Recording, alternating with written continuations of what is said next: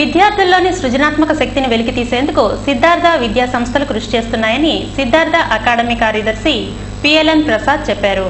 చదువుతో పాటు క్రీడలకు కూడా సమాన ప్రాధాన్యతను ఇస్తున్నట్లు ఆయన తెలిపారు. ఆసియా మహిళల కబడ్డీ ఛాంపియన్షిప్లో పాల్గొని పతకం సాధించిన శ్వేత సిద్ధార్థ విద్యార్థిని కావడం గర్వంగా ఉందని ఆయన పేర్కొన్నారు. హైదరాబాద్ లో జరిగిన మొట్టమొదటి మహిళల ఆసియా కబడ్డీ ఛాంపియన్షిప్ లో భారత జట్టుకు ప్రథమ స్థానం లభించింది. అందులో భారత్ జట్టుకు ప్రాతినిధ్యం వహించి పతకం వచ్చేందుకు కృషి చేసిన కోగంటి శ్వేతను సిద్ధార్థ మహిళా కళాశాల పూర్వ విద్యార్థుల సంఘం ఆధ్వర్యంలో సోమవారం సన్మానం జరిగింది. ఈ కార్యక్రమానికి ముఖ్య అతిథిగా హాజరైన పిఎల్ఎన్ ప్రసాద్ మాట్లాడుతూ విద్యార్థులు అన్ని విధాలుగా రాణించినప్పుడే అభివృద్ది చెందుతారు. అయితే వారిలోని ప్రతిభను వెలికితీయాల్సిన బాధ్యత అందరిపై ఉందని ఆయన చెప్పారు. క్రీడలను ప్రోత్సహించేందుకు ఎంత ఖర్చైనా వెనుకాడమని ఆయన తెలిపారు. క్రీడలను ప్రోత్సహించాలనే ఉద్దేశంతో జాతీయ స్థాయిలో వాలీబాల్ పోటీలను నిర్వహిస్తున్నట్లు ఆయన వివరించారు.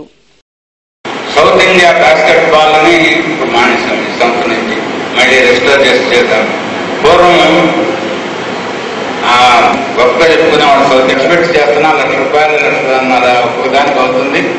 ఏంటి మనం చేస్తుంది మన పిల్లల్ని ఏమైనా ప్రోత్సహిస్తున్నామా అనే అనుమానం వచ్చింది సుబ్బారావుకి నాకు.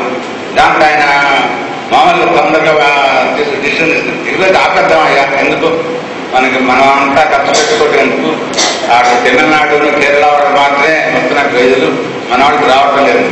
మనకి బాస్కెట్ బాల్ చాలా తక్కువ, మన కాలేజీల్లో అసలు కోర్సులు ఉన్నాయి తక్కువ. ఆర్థిక ఇబ్బందుల్లో ఉన్నాం కాబట్టి ప్రస్తుతం జాగ్రత్తగా ఆలోచించి పెట్టుకోవాల్సి వస్తుంది. నేను ఈ సందర్భంగా శ్వేతకి, వారి తల్లిదండ్రులకి, వారి తండ్రి గారికి తెలిసిన తాతగారు ఉన్నారండి ఇక్కడ. ఆసియా ఛాంపియన్షిప్ లో భారత్ కు స్వర్ణ పతకాన్ని అందించడంలో కీలక పాత్ర పోషించిన కోగంటి శ్వేతకు సిద్ధార్థ అకాడమీ కార్యదర్శి పిఎల్ఎన్ ప్రసాద్ దుశ్శాలువాతో సత్కరించారు. ఈ సందర్భంగా ఆమెకు ఆయన గౌతమ బుద్ధుని జ్ఞాపికను అందజేశారు. పూర్వ విద్యార్థుల సంఘం కార్యదర్శి సీతాదేవి శ్వేతకు ₹5,000 నగదును అందజేశారు. ఈ కార్యక్రమంలో సిద్ధార్థ మహిళా కళాశాల convener Lakshmanarao, principal are Ramadevi, vice principal Usharani, పూర్వ విద్యార్థుల సంఘం కార్యదర్శి సీతాదేవి, విజయలక్ష్మి తదితరులు పాల్గొన్నారు.